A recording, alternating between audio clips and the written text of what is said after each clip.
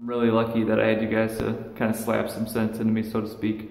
I'm at work right now, but basically I will say I'm making some preparations are kind of underway. We're prioritizing the podcast for sure. And I'm putting my health and well-being back into the priorities too.